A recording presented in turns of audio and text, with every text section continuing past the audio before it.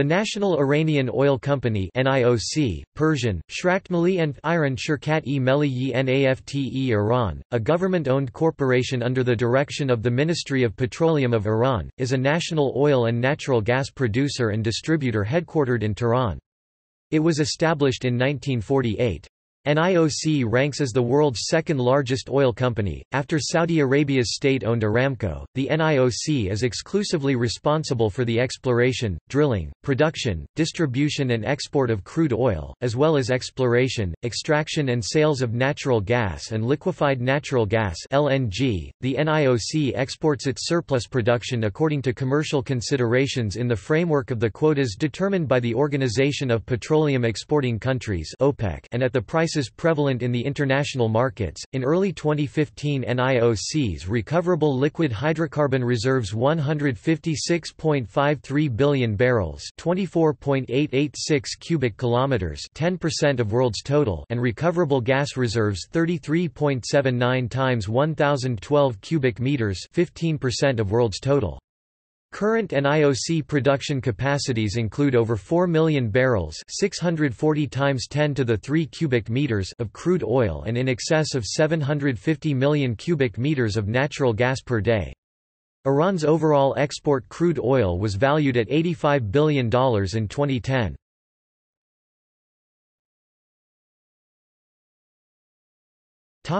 History.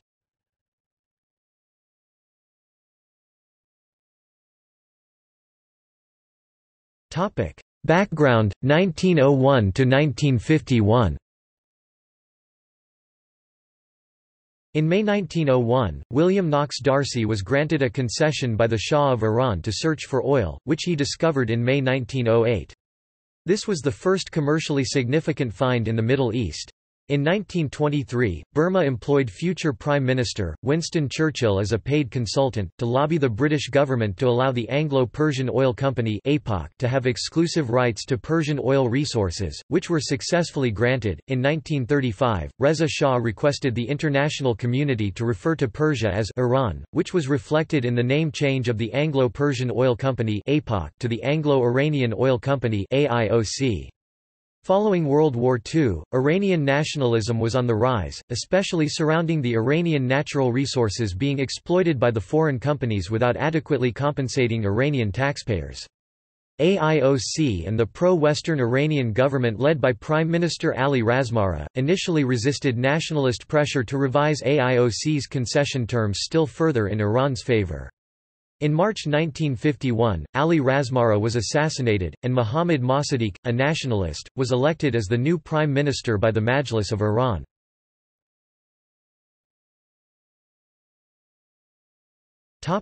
NIOC, 1951–1979. In April 1951, the Majlis nationalized the Iranian oil industry by a unanimous vote, and the National Iranian Oil Company (NIOC) was formed, displacing the AIOC. The AIOC withdrew its management from Iran and organized an effective worldwide embargo of Iranian oil. The British government, which owned the AIOC, contested the nationalisation at the International Court of Justice at The Hague, but its complaint was dismissed. By the spring of 1953, incoming U.S. President Dwight D. Eisenhower authorized the Central Intelligence Agency (CIA) to organize a coup against the Mossadegh government, the 1953 Iranian coup d'état. In August 1953, the coup brought pro-Western General Fazlollah Zahedi to power as the new PM, along with the return to Iran of the Shah Mohammad Reza Pahlavi from his brief exile in Italy. The anti-Mossadegh plan was orchestrated by the CIA under the code name Operation Ajax, and by the British CIS MI6 as Operation Boot. In 1954, the AIOC became the British Petroleum Company. The return of the Shah had not meant that British Petroleum was able to monopolize Iranian oil as before. Under pressure from United States, British Petroleum reluctantly accepted membership in a consortium of companies, founded in October 1954, to bring back Iranian oil to the international market.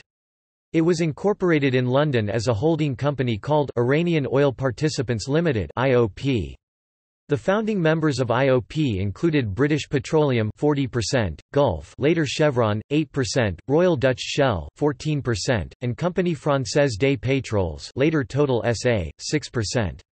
The four Aramco partners, Standard Oil of California (SoCal), later Chevron, Standard Oil of New Jersey, later Exxon, then ExxonMobil, Standard Oil Co. of New York, later Mobil, then ExxonMobil, Texaco, later Chevron, each held an 8% stake in the holding company. All IOP members acknowledged that NIOC owned the oil and facilities in Iran, and IOP's role was to operate and manage them on behalf of NIOC.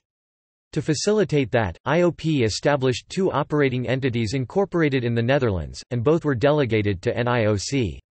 Similar to the Saudi Aramco 50-50 agreement of 1950, the IOP consortium agreed to share profits on a 50-50 basis with Iran, but not to open its books to Iranian auditors or to allow Iranians onto its board of directors.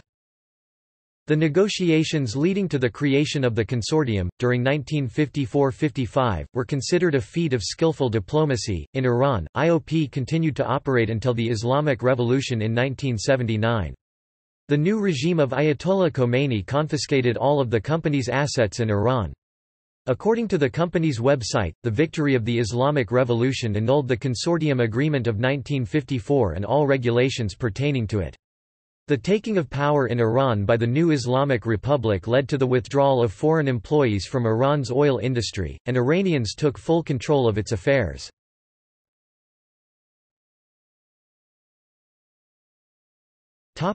NIOC's oil reserves. According to OPEC, NIOC recoverable liquid hydrocarbon reserves at the end of 2006 was 1,384 billion barrels, 2.200 times 1,011 cubic meters. NIOC oil reserves at the beginning of 2001 was reported to be about 99 billion barrels, 1.57 times 1,010 cubic meters. However, in 2002, the result of NIOC's study showed huge reserves upgrade, adding about 317 billion barrels, 5.04 times 1,010 cubic meters of recoverable reserves to the Iranian oil reserves. After 2003, Iran made some significant discoveries which led to addition of another 7.7 billion barrels, 1.22 times 109 cubic meters of oil to the recoverable reserves of Iran. The vast majority of Iran's crude oil reserves are located in giant onshore fields in the southwestern Khuzestan region near the Iraqi border. Overall, Iran has 40 producing fields, 27 onshore and 13 offshore. Iran's crude oil is generally medium in sulfur and in the 28 degrees to 35 degrees API range.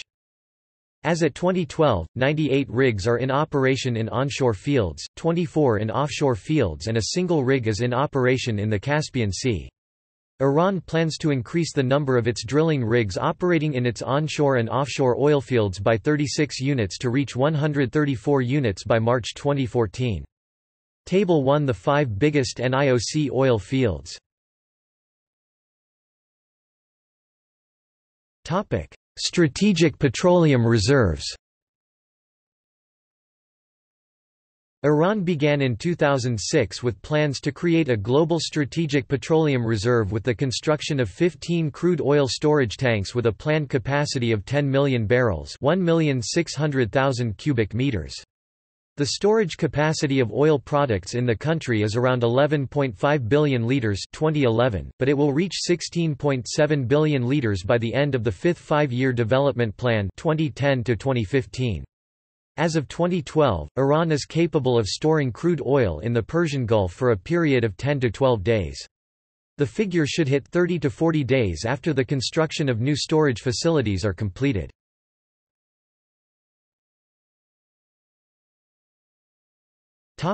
Gas reserves. NIOC holds about 1,000 times 10 to the power of 12 cu feet, 28,000 cubic kilometers of proven natural gas reserves, of which 36% are as associated gas and 64% is in non-associated gas fields.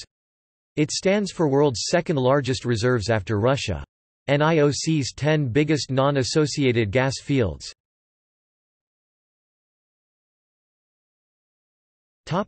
Recent discoveries. Since 1995, National Iranian Oil Company (NIOC) has made significant oil and gas discoveries, standing for some 84 billion barrels (1.34 times 1010 cubic meters) of oil in place and at least 175 times 10 to the power of 12 cu feet (5,000 cubic kilometers) of gas in place, which are listed below.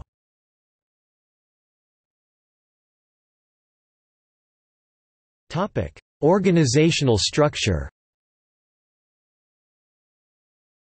The company is completely owned by Iranian government.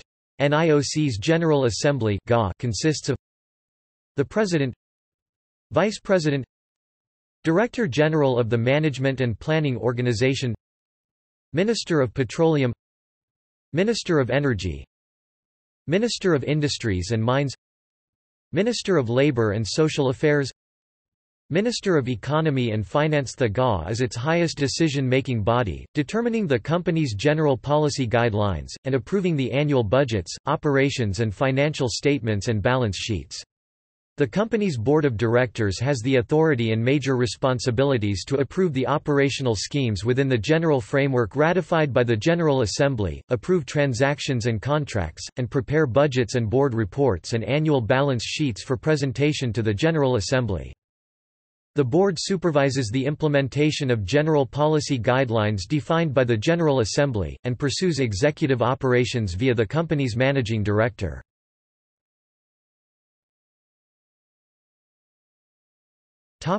Members of the board.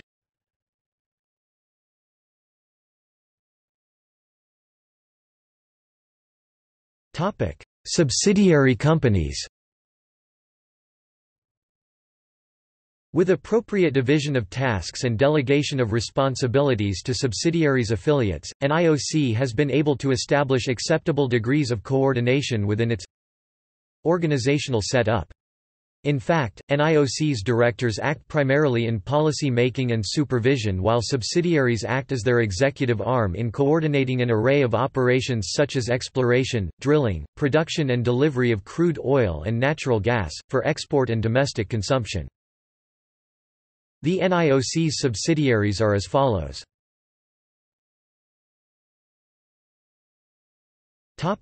Production costs and investments.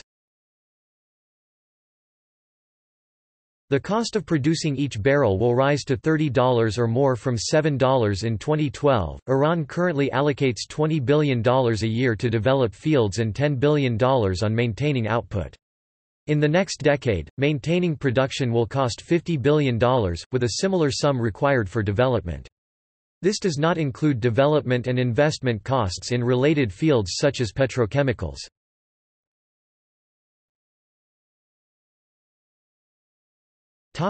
NIOC's major domestic contractors.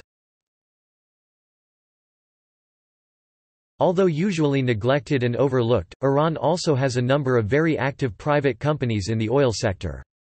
The growing private sector activity is mainly active in projects involving the construction of oil field units, refinery equipment, tanks and pipelines, as well as engineering.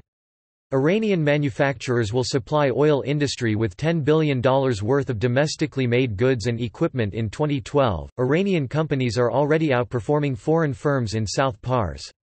NIOC produces 60 to 70% of its industrial equipment domestically, including refineries, oil tankers, oil rigs, offshore platforms and exploration instruments. Iran is also cooperating with foreign companies to transfer technology to Iranian oil industry. The objective is to become self-sufficient by 85% before 2015.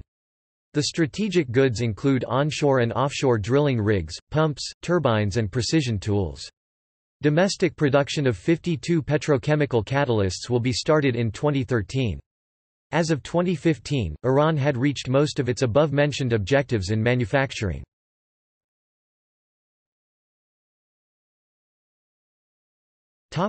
Participations in foreign gas fields. Iran owns 50% of the offshore gas field of Rum in the North Sea, which is Britain's largest untapped gas field. It is a joint venture with BP worth $1 million a day at the 15 June 2010 spot prices. Iran has another 10% joint venture participation with BP and other foreign oil companies in Azerbaijani Shah Deniz gas field, producing 8 billion cubic meters of gas per year, worth up to a reported $2.4 billion per year. The Iranian entity with which BP has partnered in these ventures is the Swiss-based Naftran Intertrade, a subsidiary of NIOC.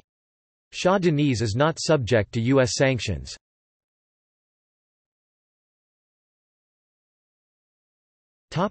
Environmental record.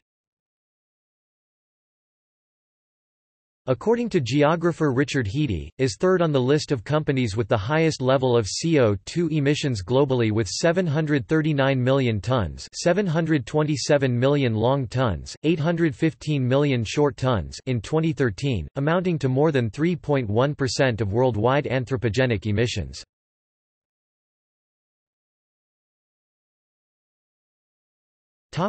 See also: The nationalization of the Iran oil industry movement, International rankings of Iran, Petroleum industry in Iran, Ministry of Petroleum of Iran, National Iranian Gas Company, National Iranian Petrochemical Company, National Iranian Oil Refining and Distribution Company, Economy of Iran, Iranian Oil Bourse, Foreign direct investment in Iran, Privatization in Iran, Eilat Ashkelon Pipeline Company, used to be 50% in control of NIOC and the focus of a dispute between Israel and Iran. William Knox D'Arcy